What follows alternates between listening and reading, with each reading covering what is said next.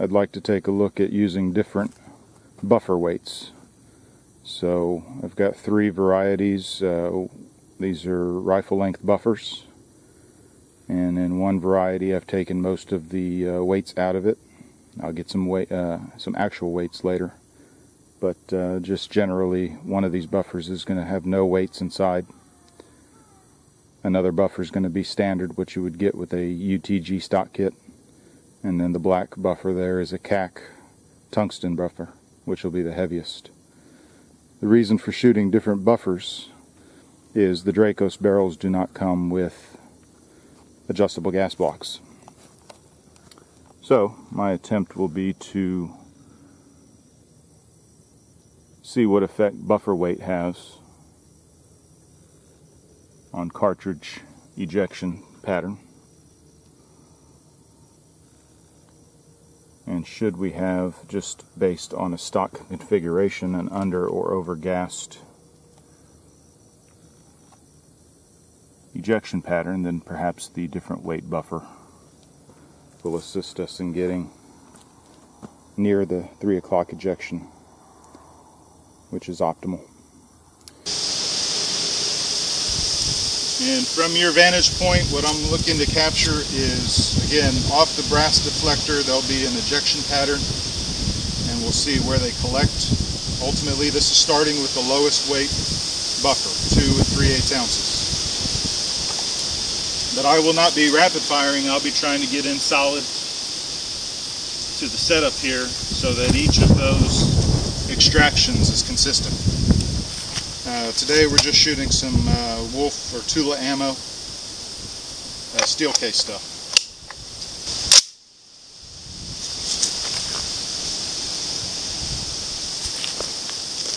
Alright, here we go.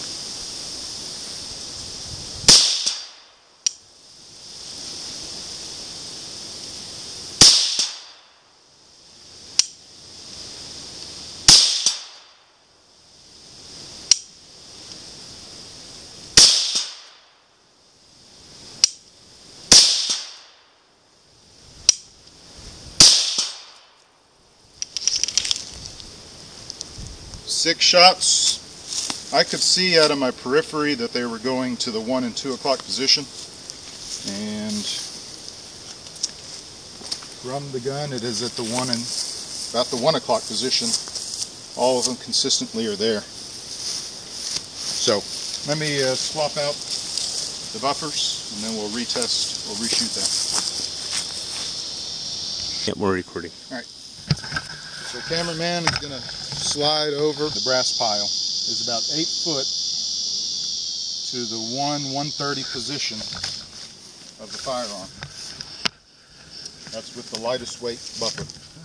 Okay, thank you. Alright, put in the stock weight buffer that came with this particular kit setup. So I've put the stock one in. We'll button this back up.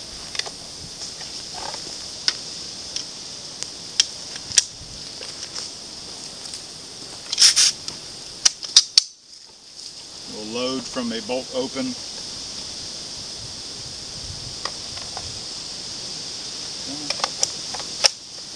Some more rounds. Going hot.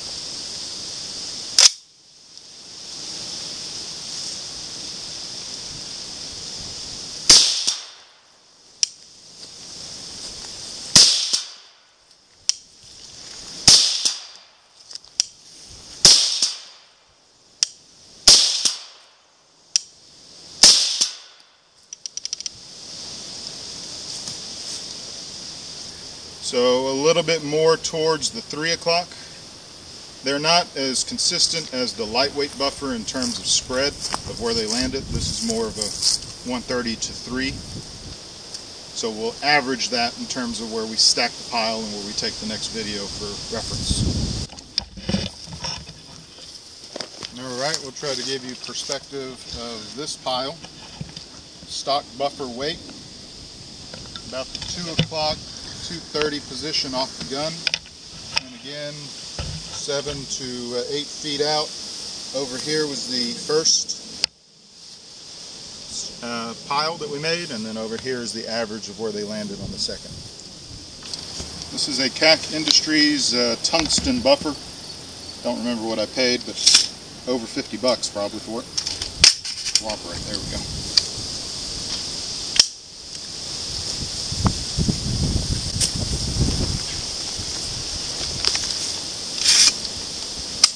Load from an open bolt.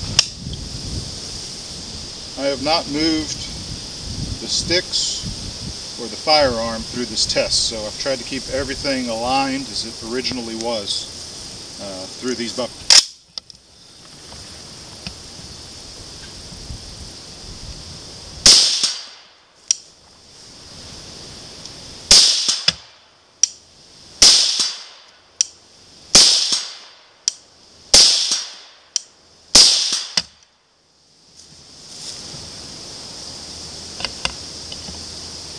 Alright, we'll collect them. Alright, cameraman, if you'll back almost straight up from where you're at, you'll see where this pile landed. So almost to the 3 o'clock position. Again, if you look over this way, you have lightest weight buffer, stock weight buffer, and then 4 ounces of difference with the heavy weight is about a foot of difference. And these are average piles. Obviously the brass didn't pile up like that, but we took the average of where they all landed and put the pile there. So that's how I am tuning function on a rifle without an adjustable gas block, is through varying buffer weights. For the remainder of the shooting, and what I'll probably stick with on this setup is the heavyweight buffer, because 3 o'clock is just optimal in terms of the brass dispensing into the brass catcher, and that is where they say is the best ejection pattern to have. So hope you found this information beneficial.